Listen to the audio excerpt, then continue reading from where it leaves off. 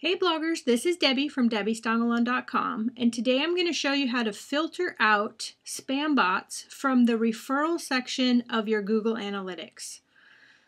Below in the notes, I've put an article address for you to read that will be very helpful in understanding what's going on, what the spam bots are, what they're trying to do, why they're doing it.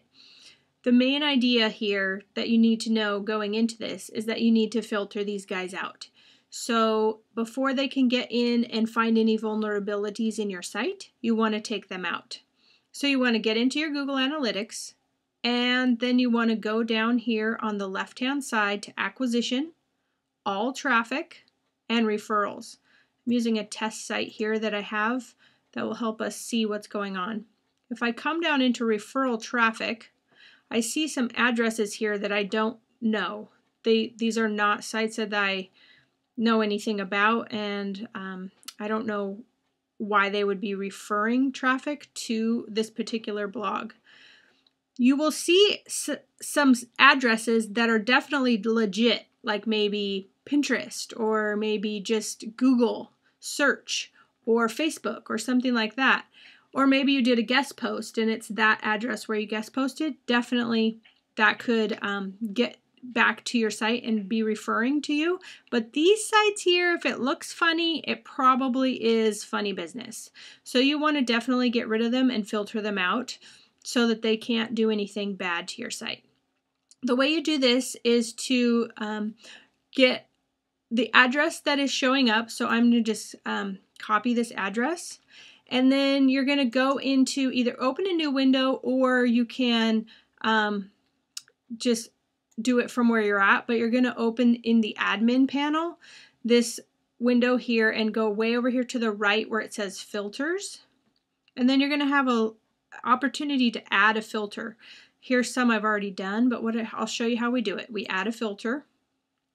It's going to be create a new filter. We're going to have a filter name. You can name it anything you want. I'm going to put spam bot exclude.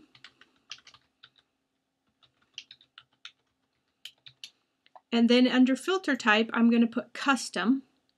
Under filter field, it's going to be referral. And the filter pattern is going to be that exact address that it's showing is giving me that referral. Then all you need to do is save. There is a section here that says verify this filter, and it's showing you what would happen if you do this based on the previous 7 days. These particular spam bots usually have already come and gone, so it may or may not show up. The filter may work as verified, and it may not.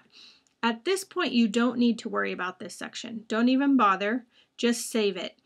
What you do need to do is come back in 30 days and make sure that that particular site has not been able to crawl your site on the back end anymore.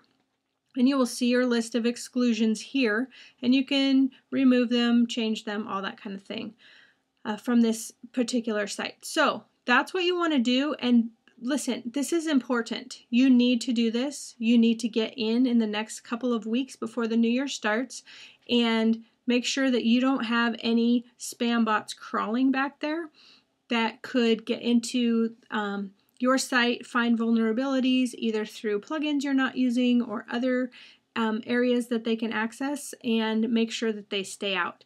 Be sure to read the article in the notes below. It gives great information and further articles for you to do some research. And make sure that you get this done so that your site is definitely safe and your analytics are right on track. This is very important if you are trying to work with brands or you want to do advertising and those sorts of things. You need to have really good analytics. So this will help in that area.